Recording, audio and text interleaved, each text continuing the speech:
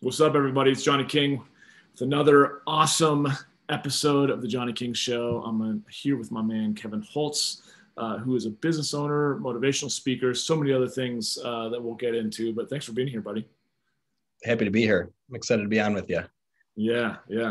And you're tuning in from, let the audience know you're tuning in from Cincinnati, Ohio. Midwest. Yep. Got it. And tell a little bit more about, as we start to get into things, just kind of what you do. And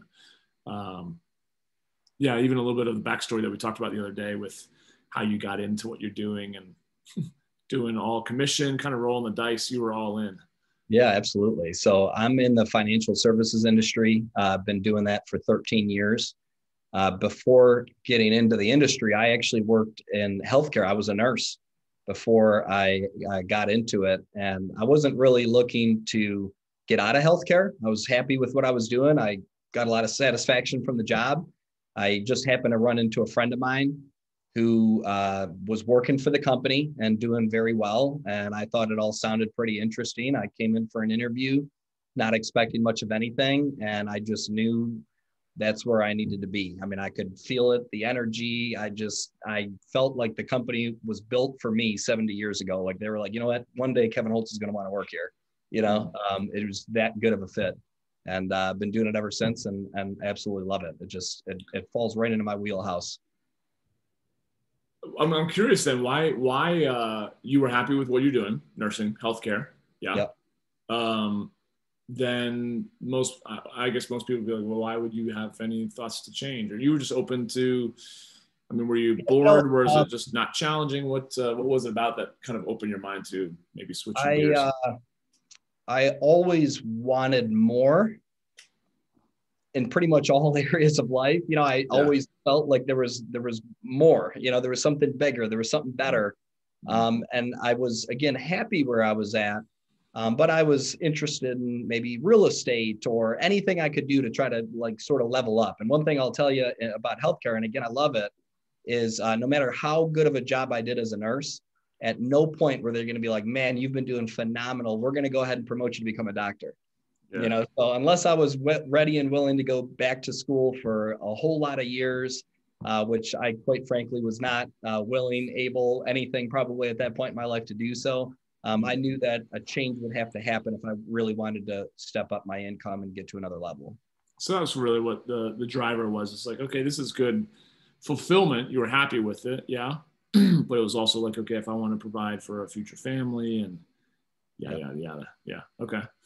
That makes more sense for sure. And then kind of tell the listeners about how scary that is to go from, let's say, a regular salary to, you were full commission, 100% commission, right? 100% commission. Yeah. So that can be so scary. I just didn't feel that way. And I understand why somebody would be nervous to make that kind of switch. I'm fully aware. And, maybe some of it was just how my life looked then. I was single, I wasn't married, didn't have any kids. So maybe that was part of it, but I still, sure. I was living in an apartment. I had a car, I had bills, just like anybody else. But I feel like I would probably have worked even harder and done an even better job if I did have people relying on me, quite frankly. So my mom was like, listen, make sure you hang on to your nursing license so you've got something to fall back on. And I said, Mom, if I'm going to go back to nursing, it'll be to volunteer my time. It won't be for pay. And I let my license lapse immediately. I just didn't see it not working out, and it doesn't mean it was easy, because when I got in, I felt like it was a pretty rude awakening. I realized, wow, I'm going to have to work a lot harder than I thought I was going to, being really young coming in. I think I had a lot of confidence that I probably shouldn't have had, you know what I mean? And I found out I was humbled pretty quickly once I got started, but I was willing to put in the work to make up for that. So. Yeah.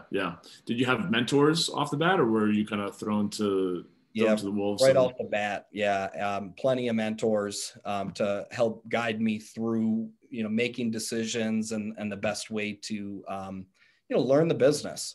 It can be scary, but thankfully I was involved in a structure with a company where they had a roadmap with directions every step of the way on how to get from A to B to Z in the final destination. And we literally had a playbook in front of us that showed us how to get there and best practices.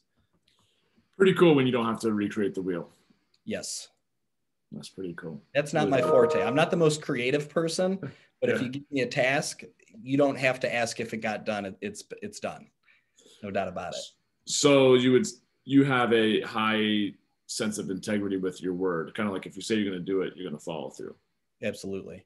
Which is kind of what's led you to feeling just a total sense of belief in yourself. Like, okay, I'm committing to this. Yeah. Like, Mom, I'm going to let this lapse with my nursing license, and I'm just going to go for this. And so you didn't have, yes, you were humbled, but you didn't see it not working out, correct? Right. And there were a lot of examples of people that made it work before me. So it's not like I was the first to do it. I think that would be pretty nerve-wracking. Sure. Charting and a course that's never been on before.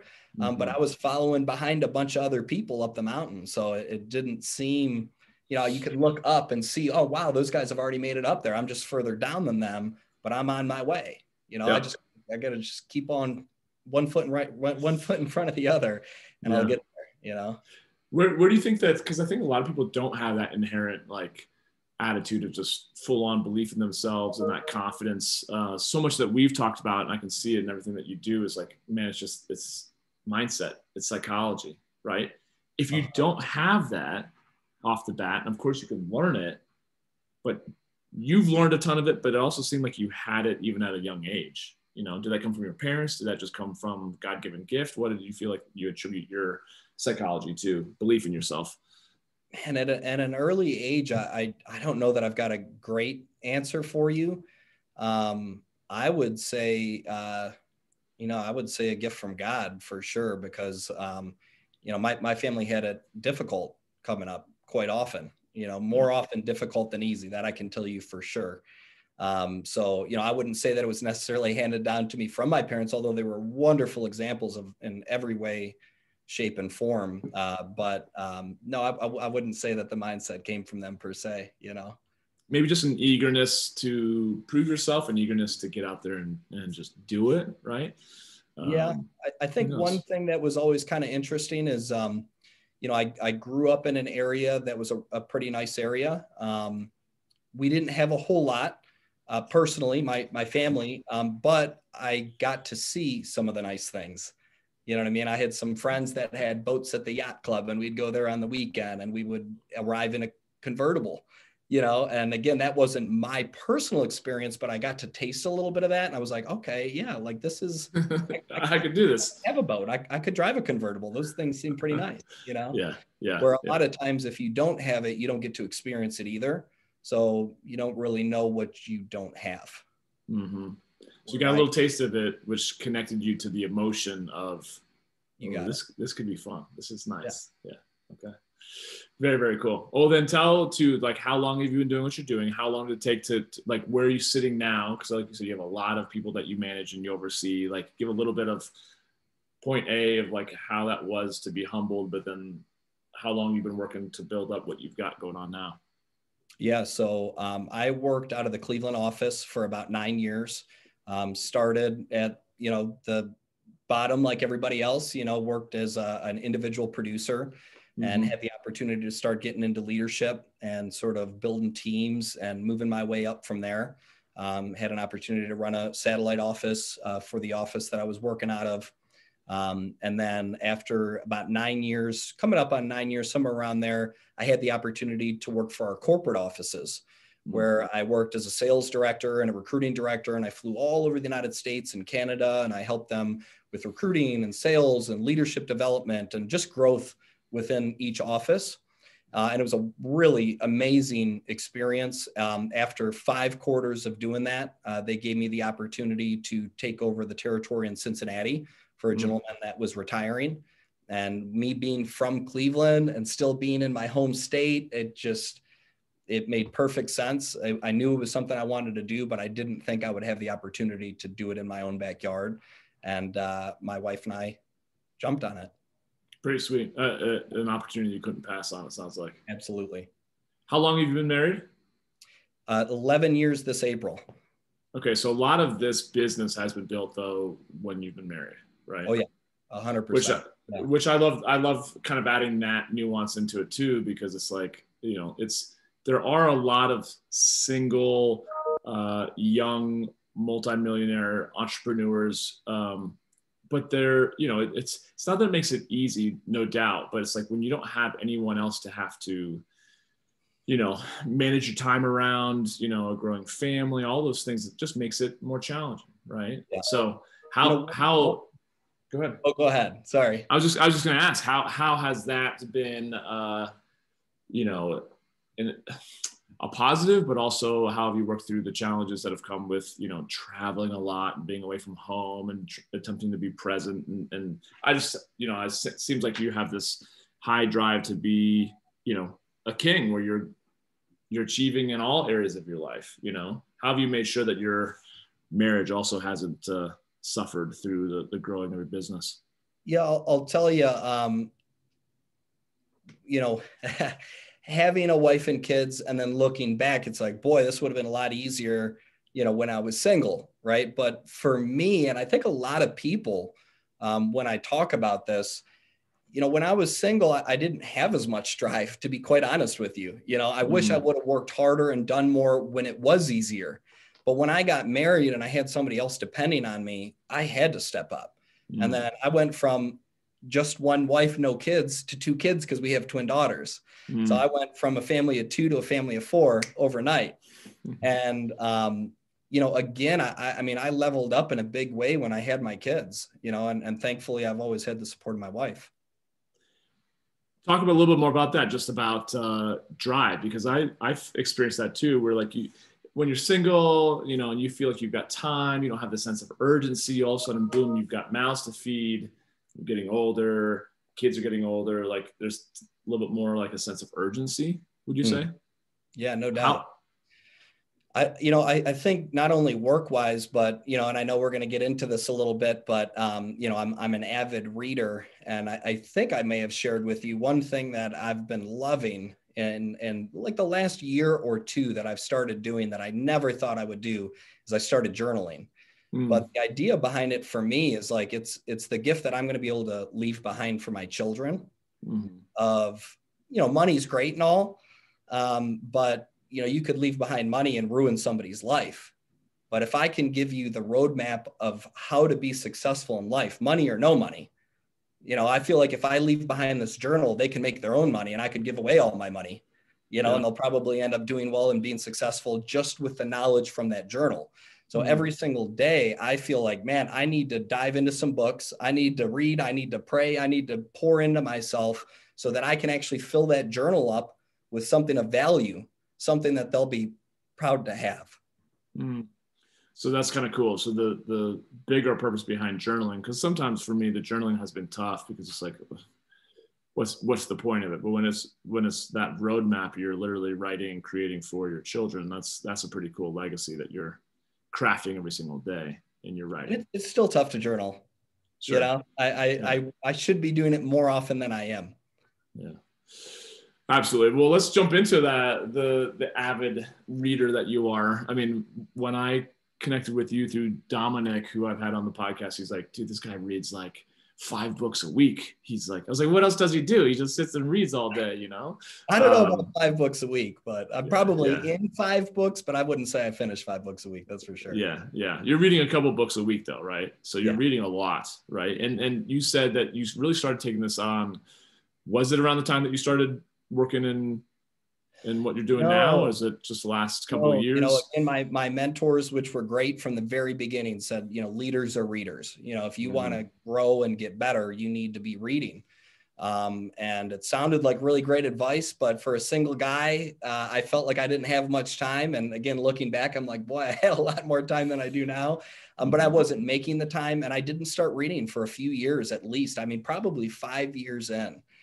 So out of the 13 years, I'm probably about 8 years where I started reading. And I feel like every year I end up reading more than I did before. It's nothing that I'm really track and measure or anything, but more time goes into reading and self-development every single year than the previous. There's no doubt about that. Would you say there's a difference between reading an actual book? Because you said you used to do audiobooks, Yeah.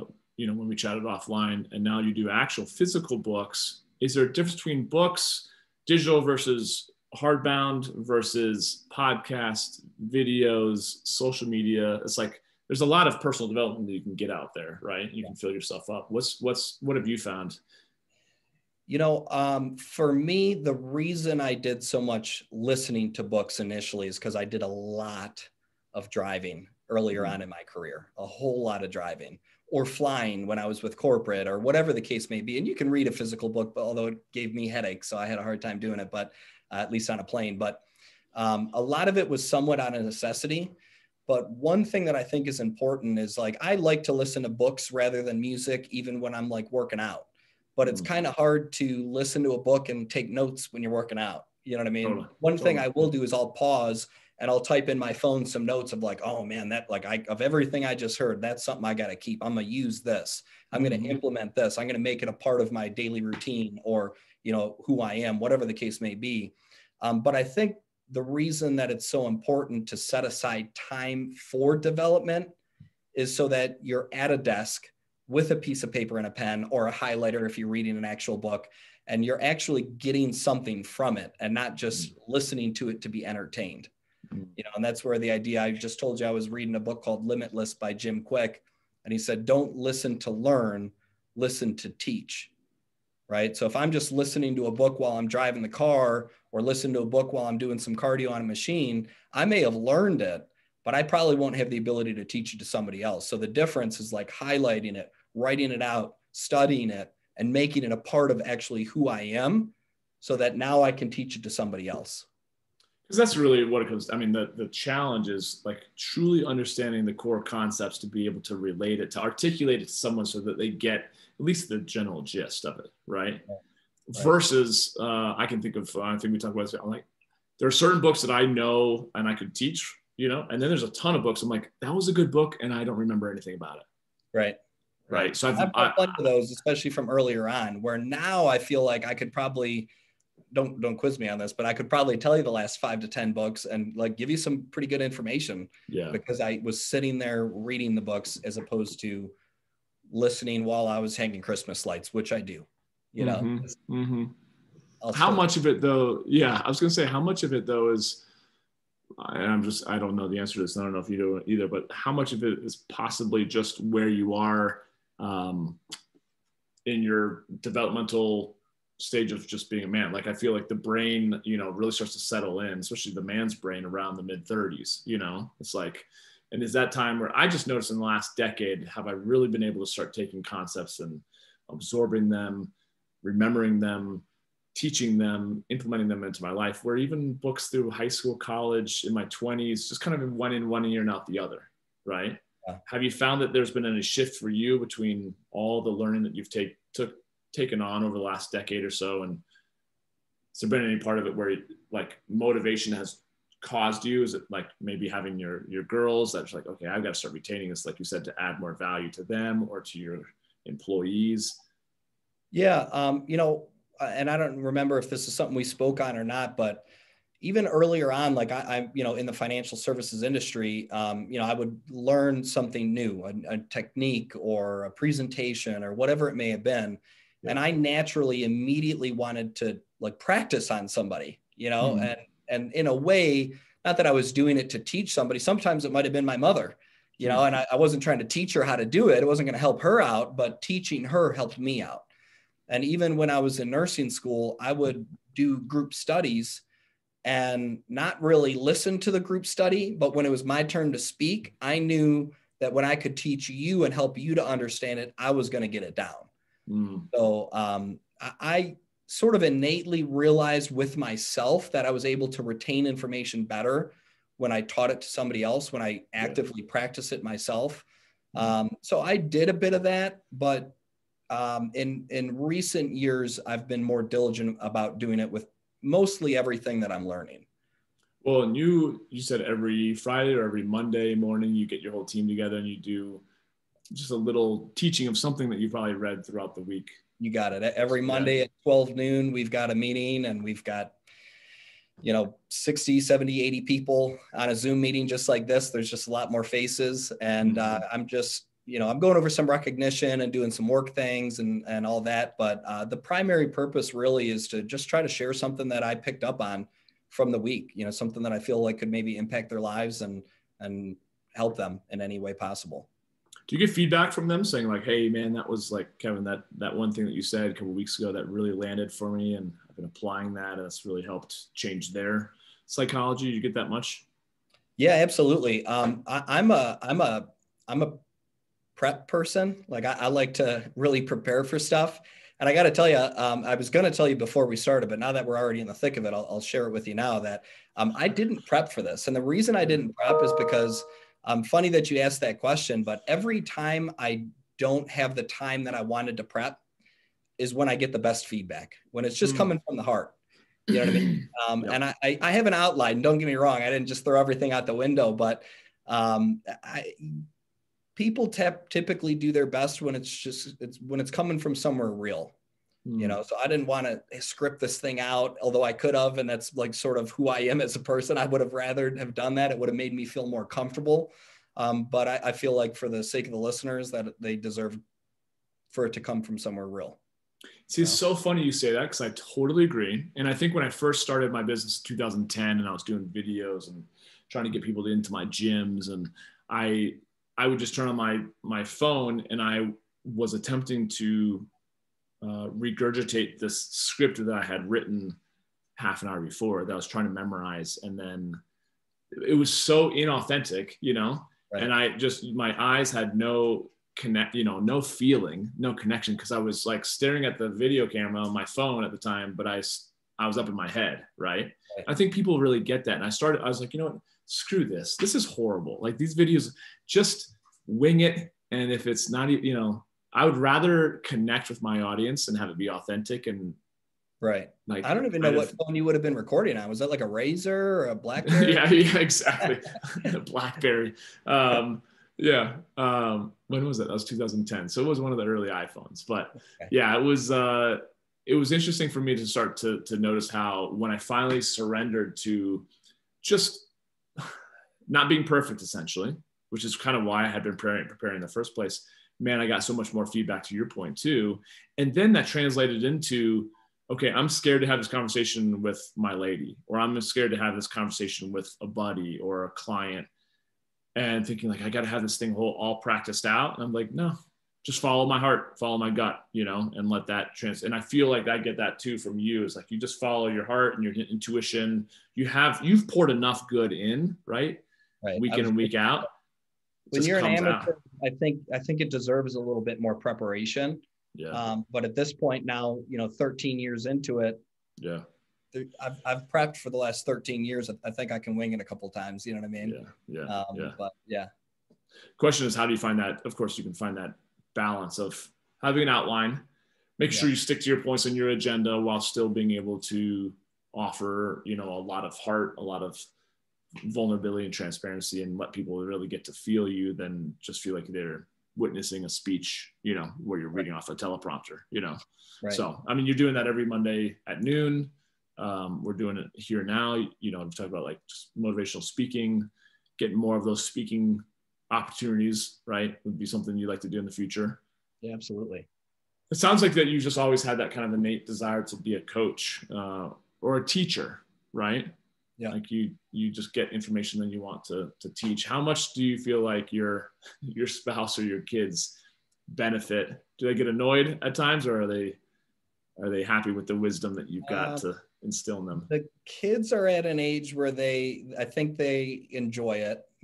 My one daughter is always excited if she sees me, doing a video, or she calls them commercials. I don't do any commercials, but she thinks it's a commercial, She gets excited. She thinks that's pretty cool. That might change. I'm sure it will. The wife, it probably depends, it probably depends. Sometimes I think she may enjoy it, and other times she's probably like, okay, time to turn it off, It just depends. But I do feel like there's a balance between, again, regurgitating positivity and self-help, if you will, or really understanding where you're really listening to what someone's challenge is, and then supporting them through your own words, through your own ability to articulate something that could really support them, to help them maybe have an aha or see a blind spot or a limiting belief that they have, you know?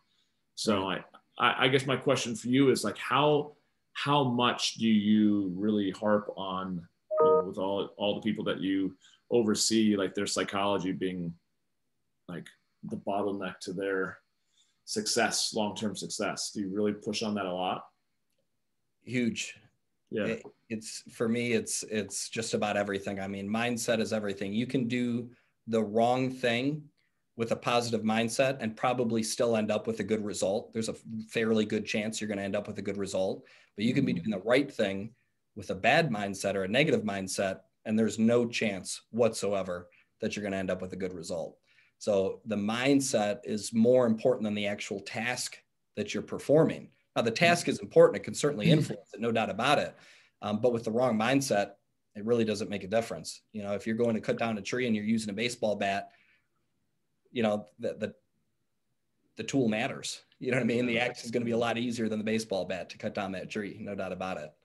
The people that are listening to this might be like, you know, they just struggle with their mindset. Obviously, that's why they're taking in this podcast. They're into podcasts. They're into personal development and growth. But how do you really start to help someone that maybe have come underneath your tutelage, if you will, who really is maybe just down on themselves and have a pretty crappy mindset? How do you begin to kind of chip away and helping them kind of raise their game, if you will? Yeah, I think the easiest thing to do, and we talked a little bit about this, but if you can win the morning, you're going to end up winning the day.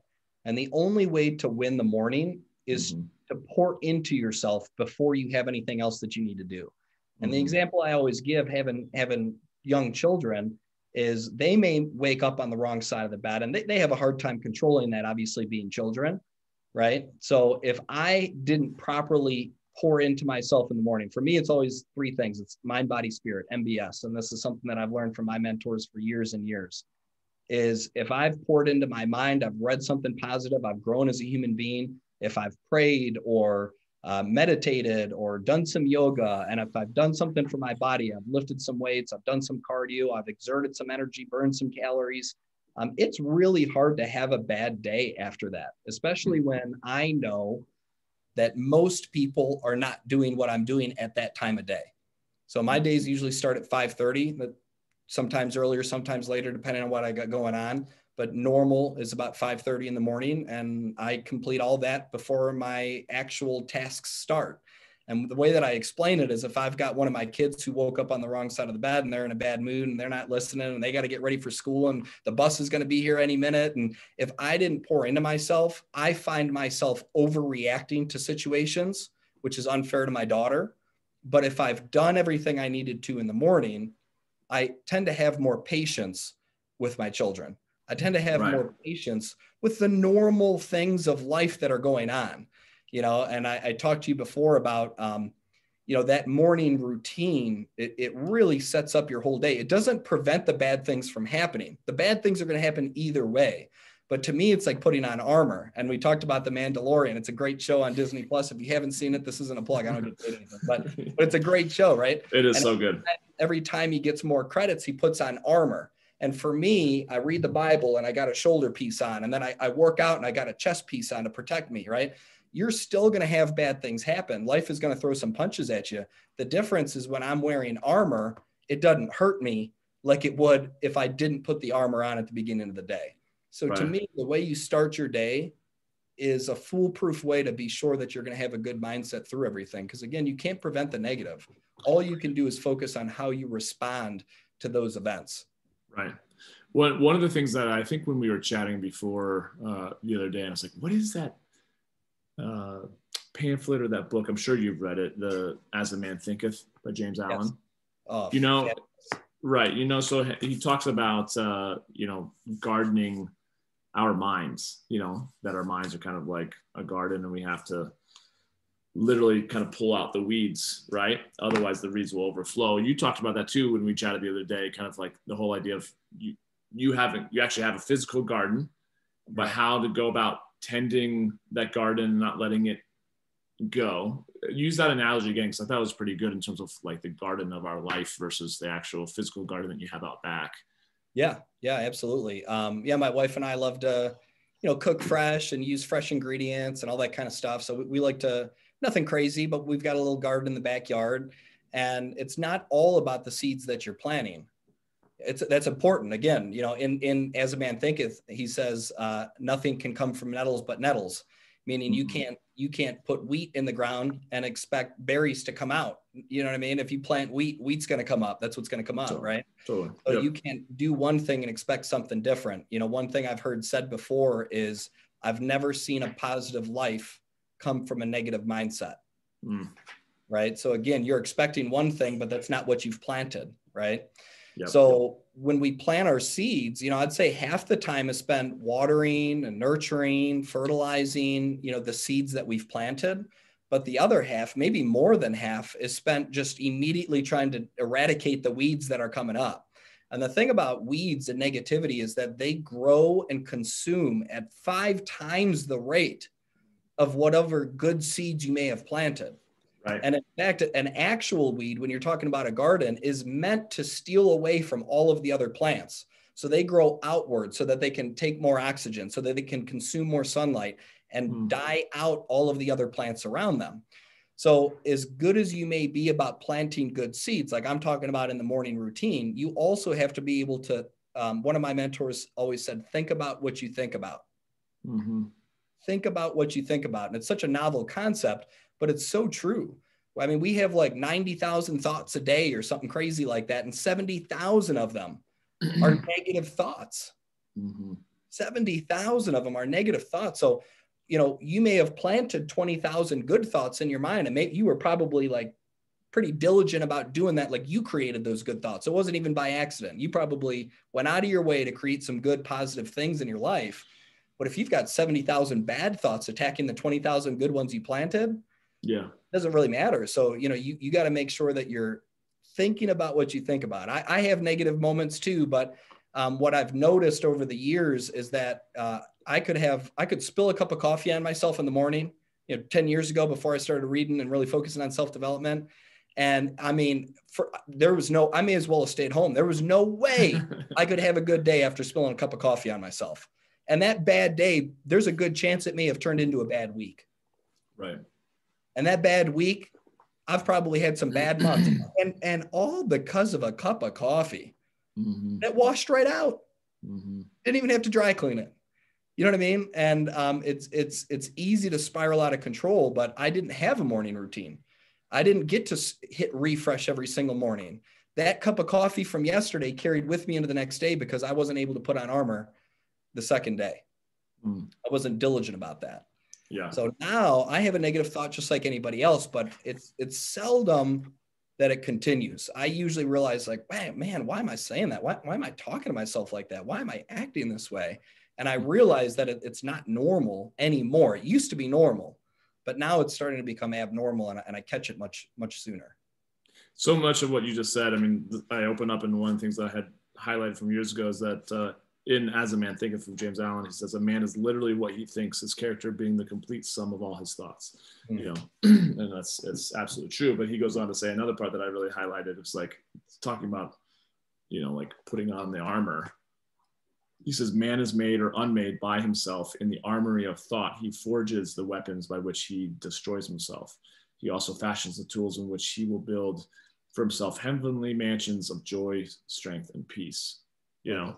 So I love how, he does really go into like, you kind of have a choice. You can go down this route or this route, and it just depends on what you feed or what you let grow in your thought. Right. And it's as if you or I, or, can speak from the place of no longer having weeds come up. Like, no, weeds come up every day. They'll come up if you're not tending to your marriage, they'll come up in your marriage or in your spirituality, right? In your faith, in your business, in your health. You just have to constantly be pulling them up before they get their roots too deep, like pull them up when they're small, right? Yes. I would say. One question I wanted to ask you too is what is, if you could put your finger on one thing, I don't know if that's possible, but let's just pretend that it is. What would be one thing that you could say that's helped you the most to propel you to where you are today? One thing. Boy, that's a tough one. Oh man, I would say, my answer's got to be self-development. Because at the end of the day, really my answer is probably mindset, but you can't just, I'm going to have a good mindset today, like out of thin air. I'm not sure that's, it might be fleeting. You could maybe sort of trick your mind for a half a second, but if you've got no actual substance behind it of like, well, why am I going to have a good day? I woke up late. I forgot to brush my teeth because I was running out the door. Like, how are you going to trick your mind for the whole day to have a good day when you started it so poorly? It's crazy to me that people will wake up 5 minutes before their first meeting and expect to have a good day. It's just mind boggling to me, I happen to be going through a challenge right now as we speak, actually, where I've got a herniated disc. I just found out about 2.5 weeks ago. And I talk about mind, body, spirit every single morning, pouring into myself. And one of those things have been kind of taken away from me, because I can't really work out like I was. And, my wife is going to listen to this, so she'll find out. But, I got in a really, really light workout this morning because I'm like, I'm going to be talking on this podcast. I got to make sure I've got all 3 pieces in place before I try to pour into some listeners. So I did. It was a real light workout, Nancy. I'm talking to you. I didn't hurt myself. Everything felt pretty good. I just, this is one of the hardest things that I've had to go through, is like something that I'm so passionate about that I talk on all the time, but I actually do. Practicing what I preach. It's been tough not to have the normal routine that I do. Now I'm still reading, I'm still praying, I'm still doing the other pieces, but it's hard to have that taken away. Well, and I think we all experienced that in our own ways over the past year with COVID, with my gym being 2 blocks away and have that be shut down, like, and I don't love to, I'm happy to work out by myself, but I prefer to go to a gym. I'd rather lift, or I'd rather do a class, and to be here in my house, kind of having cabin fever. It's like, but what's the alternative? Really? Like, do something, right? And I think to your point, it's like, man, there's no faster way to change your psychology or your mental state of where you are than to move, like as Tony Robbins talking about, like, emotion comes from motion. Right. That's why people who walk in the gym always walk out feeling better, feeling more accomplished, feeling like they're alive, like we are made to move. And so if you have that taken away from you, like you're talking about, like, that's tough, but there's still got to be something you can do, right?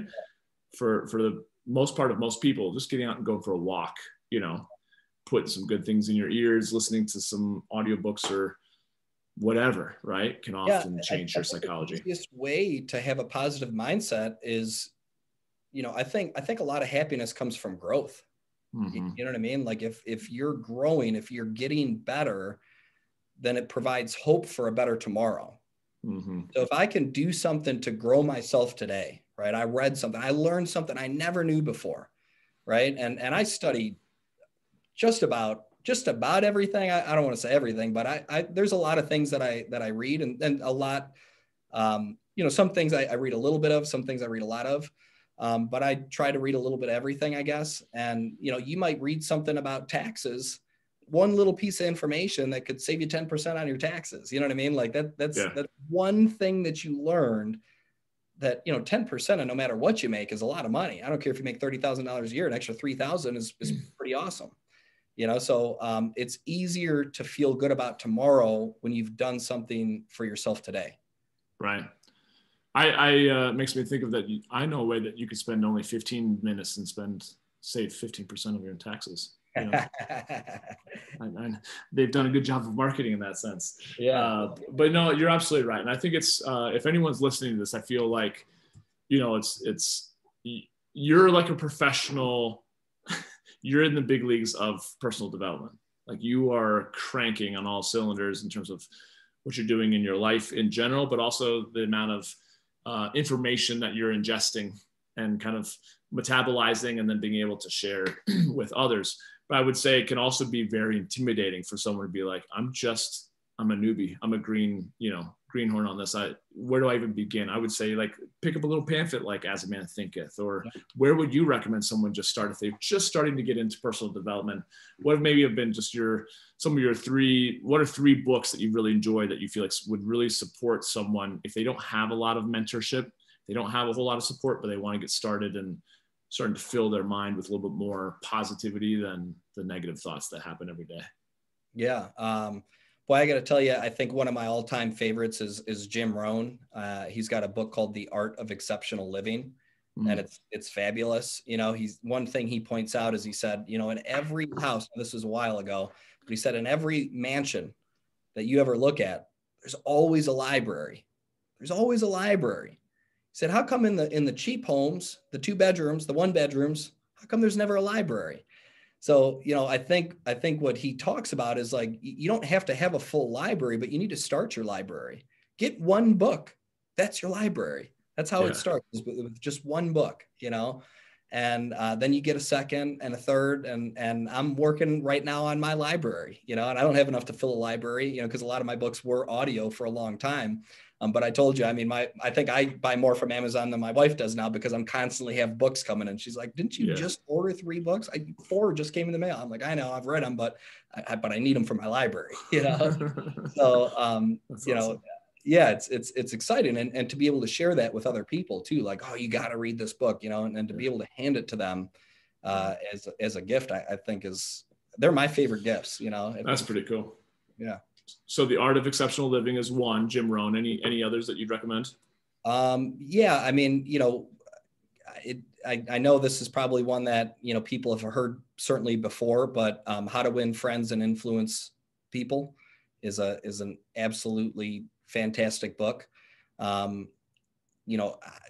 even just for business, for your personal life, for everything. And then, maybe the last one I'd say is, I'm a huge one for leadership and self-deception. And again, it sounds like, it's a leadership book, and certainly it is. It applies, but again, if it'll make you a better husband, it'll make you a better father, it'll make you a better coworker or boss or whatever it is that you're trying to do. But it'll make you better for sure. It's by the Arbinger Institute. So I think those are 3 kind of different, slightly different books. One that could be helpful in maybe sales or marketing. And then, a little bit more of your personal life, and then one for leadership and development like that. Love it. I'm going to put those into the show notes for people to hyperlink to, but that's awesome. If there was one kind of last thing that you might pour into someone to say that, again, someone who might be challenging or being challenged in their lives or struggling, what would be one little nugget that you'd want them to, if this is all they got, just maybe something that they could leave with that would be powerful and helpful? I'd say discipline. Discipline is what's going to bring you to your destiny. My mentor used to use 3D: decisions, determine, destiny. But that decision then has to be followed up with action, right? Which is going to come from discipline. When the alarm goes off at 5:30 in the morning, I don't wake up with a smile on my face and pop right out of bed with a bunch of pep in my step. Like, that's not usually how it goes. Usually I'm like, man, I was up way later last night than I was planning, or I had back pain. I woke up 3 times in the middle of the night. And, I'm immediately trying to encourage myself to get more sleep. You deserve more sleep, Kevin. Don't worry about the morning routine. That can wait. You've been doing it for years now. One day won't kill you. Well, the truth is, one day it'll probably turn into 2 will turn into a week will turn into a month, And I think that's maybe the scariest part for me, being a little bit out of commission with the body portion right now, of like, I'm like every day I'm like, can I work out now? Can I work out? Because it's like, I don't want it to keep going, because it's going to get to a point to where it's more comfortable not working out than it is to work out. Yeah. So I'm trying to keep it mentally in my head uncomfortable not working out. Although leisurely, it's nice to sleep in a little bit later. I'm not waking up at 5:30 because obviously an hour of my workout's gone. So my morning routine looks a little bit different now. But I'm not trying to get comfort out of that. It's very uncomfortable. Right. Maybe that's another place where you step up more of the mental workout, right? Or like, especially I was telling people, sometimes when we get hurt, it's kind of like, well, we get injury and we don't end up working out. So then, like, screw the eating, when in reality the eating I'm becomes struggling a lot harder on my diet right now. Yeah, a lot harder. Yeah. You know, a lot harder. It's so much easier to do when I'm working out every single day. And I've slipped more now in the last 2 to 3 weeks than I have probably in the last 3 to 6 months. Yeah. You know, so yeah, I agree 100%. I think it's more challenging not being able to do it. Correct. And I think that's just where the call to arms comes, if you will, to say, you know what, okay, I'm not able to do what I want to do physically. Well, that means I need even more so to be cleaner with my nutrition. But isn't that funny how that doesn't work? It's like we're working out, and to support the working out, we want to eat healthy. But if one of the little, you know, chinks in our armor gets broken, then we're like, screw it, I'll eat a cookie. It's like, then it does start to, you have to break yourself out of that downward spiral. And I feel like if someone's watching or listening to this, like that's the key. It's like, even with one, you know, break of the habits might start to spiral you downwards. The inverse is true too, where like, if you feel like you're down, like just wake up 15 minutes earlier, take a cold shower, or just type in something to motivational video into YouTube and listen to that, you know, before you start, or like I said, listen to a podcast, whatever, but it starts to get you going, like you said, to win the day. Right. I think that's a pretty important thing. 1,000 steps starts with one. So again, you were talking about being intimidated by reading a couple of books a week or what have you. Read a chapter. Yeah. 1 chapter a week, you know, go on a walk. Don't try to lift 300 pounds. That's not a good idea if you haven't been working out. You're probably going to hurt yourself. You know, go for a walk, go for a jog, go walk up the stairs instead of taking the elevator. Small steps to create the habit. And then you can start increasing from there, but just do it every day. Do something small even, but do it every single day and make a habit out of it. So different. Like, yeah, you mentioned that earlier. It's like, there's just no way for you to snap your finger and one day be in shape. Right. From going from out of shape to in shape because you went to the gym once. Like, no, you have to go. And the same thing is with your mindset as well, right? Like, you just can't snap and all of a sudden you've got an amazing fortified mindset, you know, impenetrable, but you have to work on building up that daily armor, that mental fortress, if you will, day by day. And it sounds like you've really done that, but it's also good to hear that, you know, you're not without challenge, without struggle at times, right? Yeah. No doubt. Yeah. You know, I love, I forget who says it, but they say, you know, motivation doesn't last, but neither does bathing. That's why it's recommended to do it every single day. You know, so again, you know, maybe you lost the day today, just make sure you win the morning tomorrow, and I'll bet you end up winning the day. Yeah. So you can't win them all. You know, there's too many games to be played. You can't shoot 100%, but you can't let yesterday's defeat ruin tomorrow's battle. Mm-hmm. Amen to that. If people wanted to, thank you for all this. And I think it's so good just to hear, because it's like it's the foundational blocks to having not only a quote unquote a successful life also means that you enjoy it, that you're fulfilled, that you are loved, and that you love yourself. You know, so much of that all stems from your mindset, right? So if anyone heard this and really wanted to connect with you, whether it be to do a keynote or to just speak with you about maybe having you support them, how can they reach you? What's the best way to connect with you? You know, Facebook, Instagram, Twitter, we're on all of it. KevinHoltz.com is the website for any speaking engagements, anything that they might want. And then obviously I have my business websites as well, which if you just search Kevin Holtz will automatically pop up, or Kevin Holtz Agency, American Income Life for the business that I'm in. So.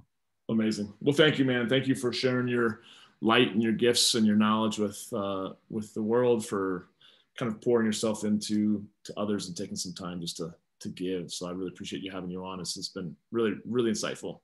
Awesome. Well, I appreciate everything that you're doing for sure. I started listening to the podcast when Dominic had told me about it, and it's become part of my routine for sure. So I appreciate That's awesome.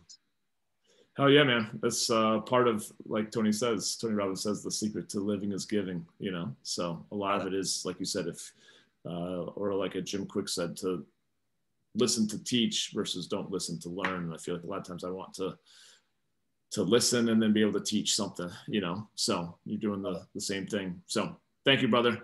Thank you all to listen, for listening, I should say, for tuning in, watching this video. If you're watching on YouTube, if you'd like to shout at me, give me your feedback on this or any other episode, feel free to hit me up on johnnyking.com or on any of my socials.